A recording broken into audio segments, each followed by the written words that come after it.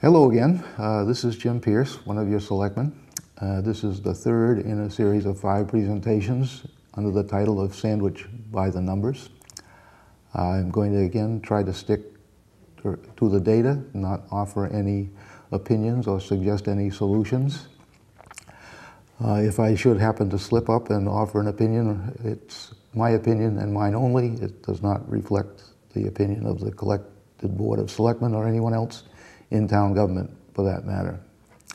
The entire series of presentations, by the time you're viewing this, there will be 3 of them that are already up on Facebook and on SCTV.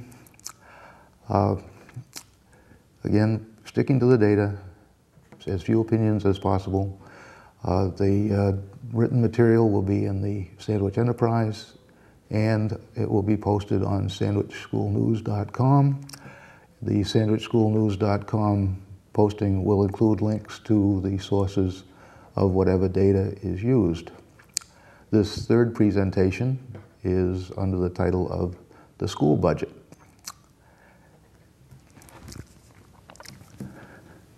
Now, the school budget makes up about 2/3 of the expenditures for the town of Sandwich. If you saw Part 2, dealing with the potential use of expenditures per citizen as an efficiency metric. For the town of Sandwich, our most expensive and arguably most valuable citizens are our school children. And we spend a significant amount of our budget doing as we should, educating them, and educating them quite well, according to a couple of national magazines. I have had many people approach me and start discussions with some version of the school budget is out of control. Well, let's see what the numbers say. The graphic is the school budget. The vertical scale is in tens of millions of dollars, 10, 20, $30 million. The horizontal scale is years, the last 4 fiscal years, and the projected budget for the next fiscal year, FY 2013.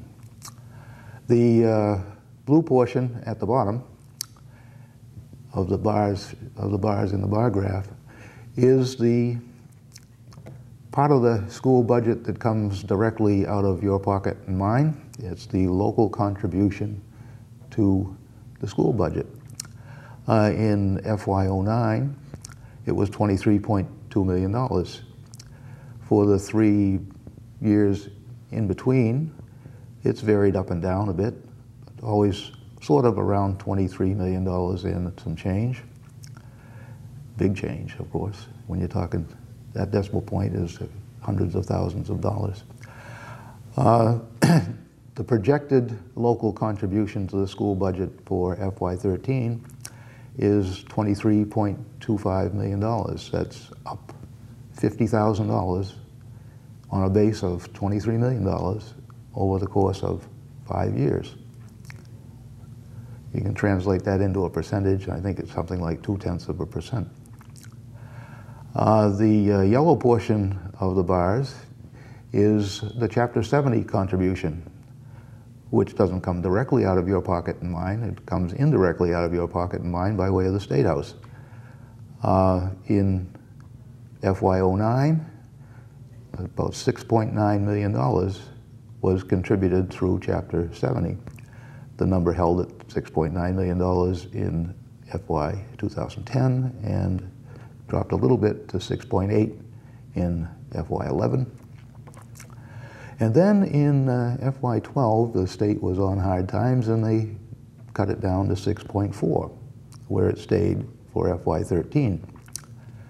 Now the little red bit up at the top of the last 2 columns is how the school system compensated for the decrease in Chapter 70 funding without increasing local contribution. In FY11, the federal government enacted the Jobs Act. It was intended to save the jobs of teachers and firefighters and police officers. We were okay, Sandwich was okay in FY11, so the school system didn't spend that money in FY11, and they were allowed to carry it over into FY12. And it was that $435,000, I think was the actual number, that is represented by that little red speck up at the top of the column there. Now, the jobs grant money was gone at the end of FY12. So how did the school system compensate for the decrease in Chapter 70 funding? So school choice funds was one part of that little red block at the top there. Some bus fees and additional athletic fees were proposed as another potential way to compensate for the drop in Chapter 70 funding. And there was a supplemental budget submitted which added another $130,000. So the red block again has been compensated for by dipping into school choice funds, by the fact that the state actually upped the Chapter 70 by $130,000, and the proposal, and I'm not sure how the school committee is going to proceed with this, to add some additional fees. That's what the numbers say. The school budget has essentially been flat for 5 years. Now, we all know that the decline in enrollment has been a fact over those 5 years. Some federal inflation indices will tell you inflation has gone down. Draw your own conclusion based on what you know about enrollment and what you know about inflation, and ask yourself whether a flat school budget over 5 years is rational or not. That's it. That is the numbers as far as the school budget is concerned. And there is one other thing. If you look down at the bottom of the chart, there's an efficiency measure for school systems as well. It's just how many dollars do you spend per student educated?